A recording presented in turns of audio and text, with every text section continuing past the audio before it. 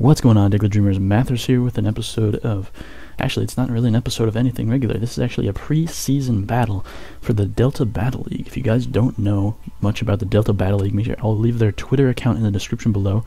It is a battle league where me and 7 other people are all taking turns battling each other, basically like a big sports league, like kind of like NBA or NFL or something, where we each battle each other, different teams once per week, and we each draft 10 Pokemon and build teams out of those 10 Pokemon. You have to kind of predict and play around what Pokemon the other team has with only the Pokemon that you choose.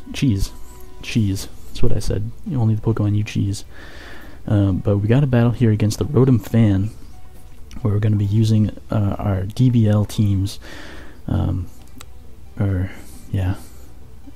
He's also known as the Rotom Fandom. That's the name of his DBL team. My team is also called the Boston Weasels, and we are ready to test the waters for this Delta Battle League that we're going to be a part of. The real league does not start until the summer, unfortunately, so it is going to be a little while until the league really gets underway. So this is just a pre-season one. Hopefully I'll be able to bring you some more of these because it's a great idea, it's a lot of fun, and it's Pokemon battles, so why not? But I'm going to click accept here. Okay. So I was just looking over his team that he selected. He has Charizard X as his Mega. He's got Rotom. There it is. Ooh, he didn't bring his Mega. But anyway, let's just go over his team. So he's got a Rotom Wash. He's got a Bisharp. He's got a Azumarill. He's got Ferrothorn, Gothitelle, and Gengar. So looking pretty scary. Let's see, what can sweep here?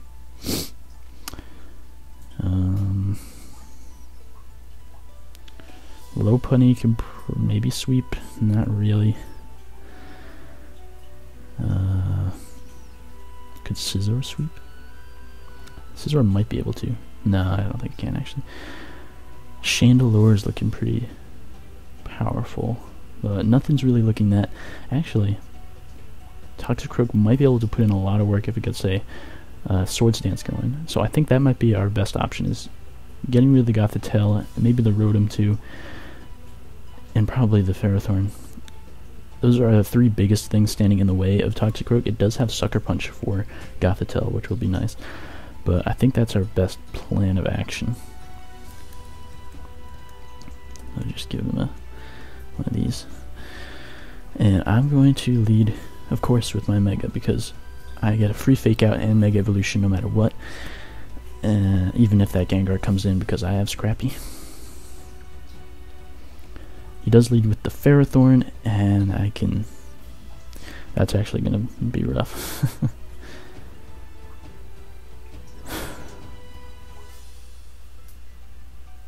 Should put Defog on this. That would have been nice. I don't have any hazard control on this particular team that I have, but I do have a Donphan and Espeon on my team otherwise, so I do have options. I could also put Defog on either of these guys. Let me quick close out of the lobby here. Well, Star Wars Old Republic, free advertising, there you go. But faking out this thing is not going to be a great idea, because I will take Iron Barb's damage and maybe even Rocky Helmet damage, which is something I don't really want to take.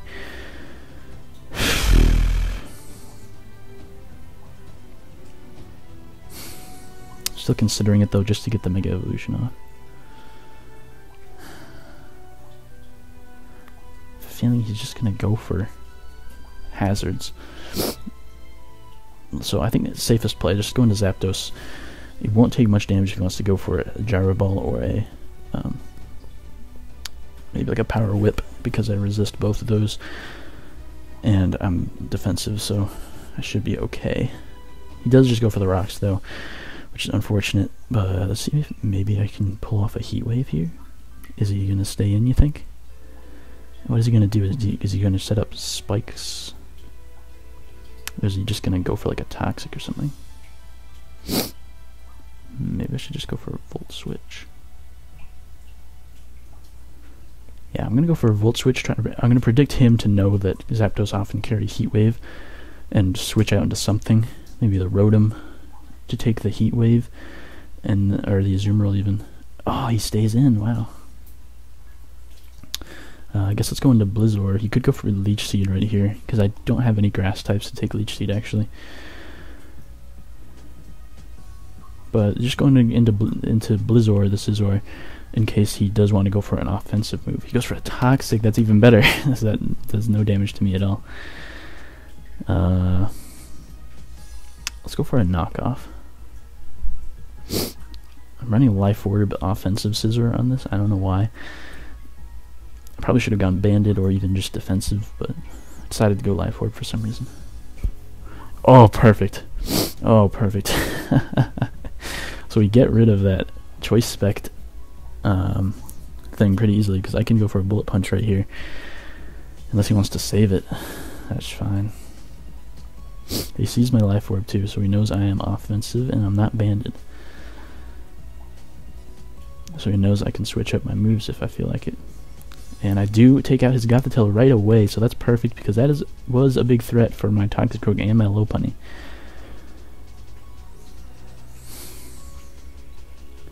That is fantastic. I don't know what he expected me to go for there. Superpower probably.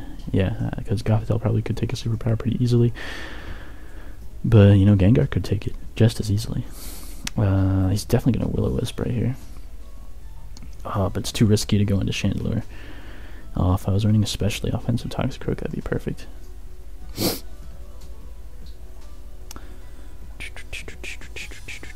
I think safest play is going to Zapdos, because Zapdos doesn't mind getting burned, and it's not weak to either of Rotom's stab. Didn't feel a thing. That's great.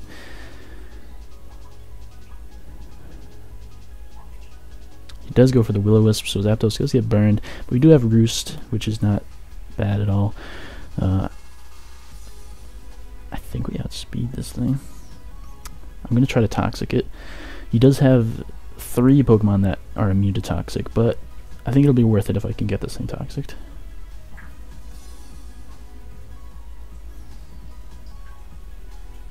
Perfect.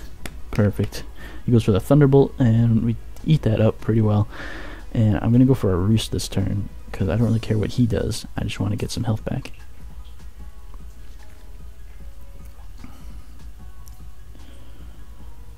So that's good to know that this Zapdos can pretty much handle a Rotom pretty well. That's great to know, because that's a big Pokemon to keep in mind. Alright, so in comes the Ferrothorn. We still haven't shown the Heat Wave, so I think we would be able to get one of those off right now. Let's do it.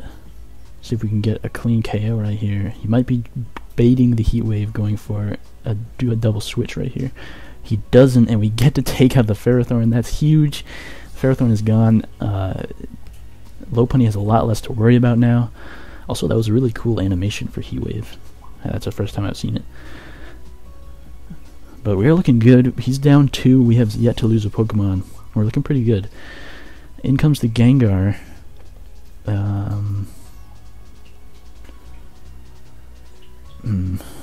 I think I'm going to Volt Switch here. So I probably can take whatever hit he wants to go for. As long as if I can live at 25% at least, then that'll be fine. Okay, we take that pretty well, and we get a Volt Switch off, which does a heck of a lot of damage.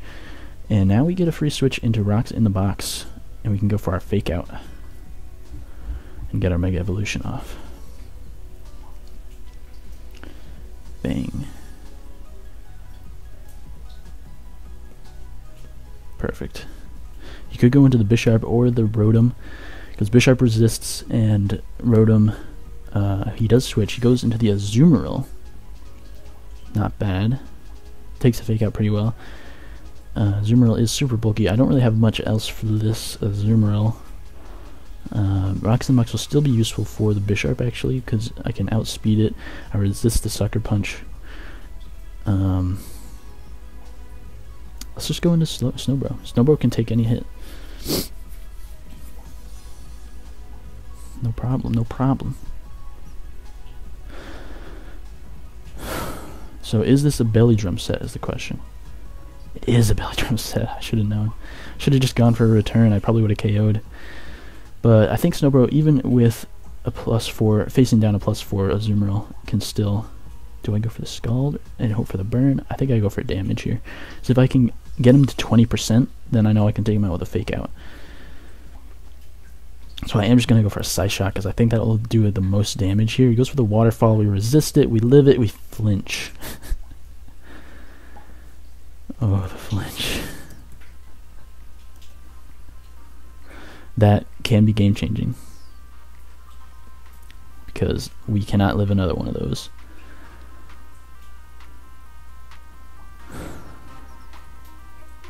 I really did not want anyone else switching in on one of those.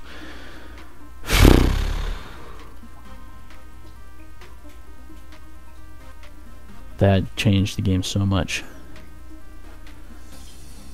Good lord.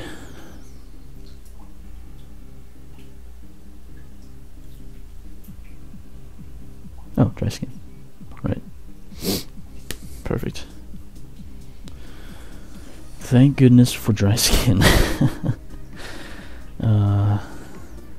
Just go for a Poison Jab. I doubt he's going to want to switch out and get rid of this ×4 attack. He's probably just going to try to go for a Play Rough here, but I think I'll be able to take him out with a Poison Jab. At least I hope so. If he's ballsy, he could forfeit the belly drum and go into Bisharp. But nope, he just lets it go down. Thankfully, we don't take too much damage from that Azumarill. And Clump shows his stars. Shows his stars. Show your stars, guys. Show your stars. I keep forgetting that I don't have face cam on, and I keep like making these gestures toward the camera, but I know you guys aren't seeing them. But actually, Clump might even be able to completely sweep at this point. How much is the Rotom at? 94%, so maybe not. He could be packing a Will-O-Wisp here, which is scary.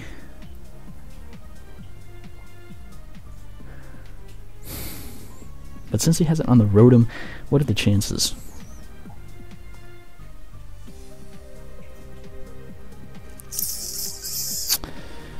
And honestly, I don't even really need Toxicroak that much, because if I can take out this, if I can take out this Gengar, then Clump will be doing it like more than I even expected him to. So let's just do it.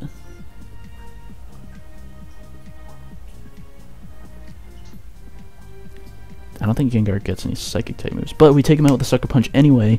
So down goes Gengar, and now he's down to his Bisharp and his Rotom, and his Rotom is Toxic.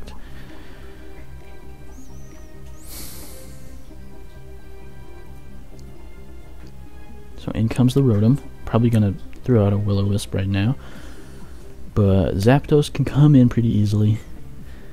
It would be really nice if he went for a Volt Switch, actually. That'd be kind of a champ move there. Champ move. He does go for the Will-O-Wisp, and we are going to be able to get a Roost off here.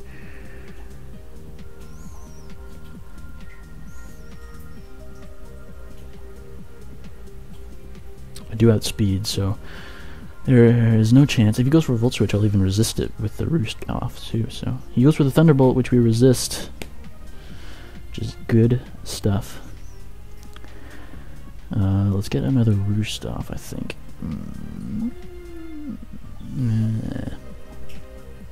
Yeah, let's do it. I don't want to be taking any hit. Like, no one else wants to take a hit from this thing. So I'm just going to Roost until he Volt Switches. Or just switches normally into Ragnarok. Okay. I'm just going to go for a Heat Wave. This should do some nice damage. He could Sucker Punch, which would do a nice amount of damage to us.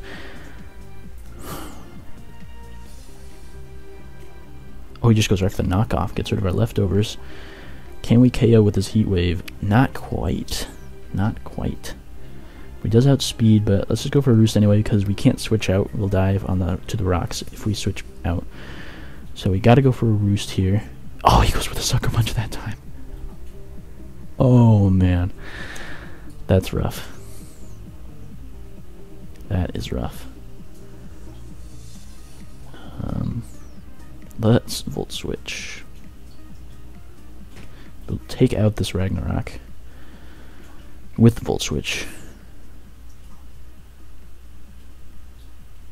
He does outspeed. There was really no reason for him to go to Sucker Punch. He goes for the Sucker Punch that time, and he dies to a Life Orb. And double down, everybody, double down.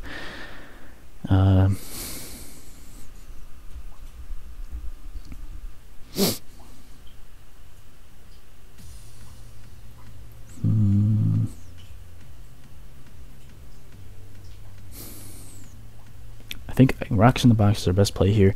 Go for the Fake Out, get some free damage, and then go for like a super powerful either Return or Drain Punch. I think Return is a little bit more powerful. Offensive-wise is what I mean.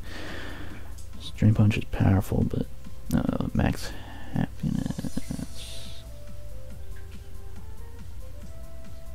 I don't know. But let's Fake Out.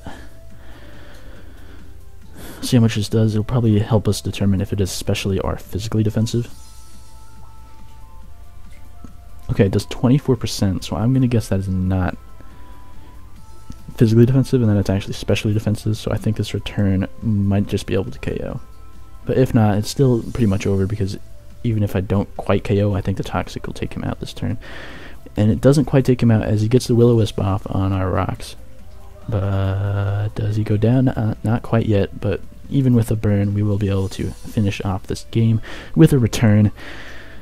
And that's a GG. Well played, Rotom Fan. This is going to be a very interesting Delta Battle League.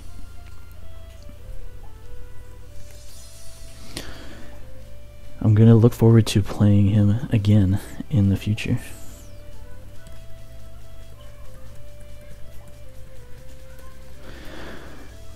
I think Rotom was recording his side of the battle as well.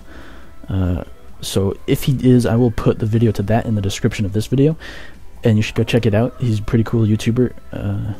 I went to a couple of his streams and had a lot of fun. So definitely check him out, see his side of the battle, see what happened, and look forward to Delta Battle League. It's going to be a lot of fun, guys. Yeah, I like this team. Gonna get some. We still have Talonflame. We have Espeon, Donphan. We have Clefable. Yeah, those are the other four that we did not bring to this battle, but still have the option to. So, guys, this is going to be a lot of fun. Hope you guys enjoyed, and I'll catch you next time, guys. Keep dreaming. Peace out.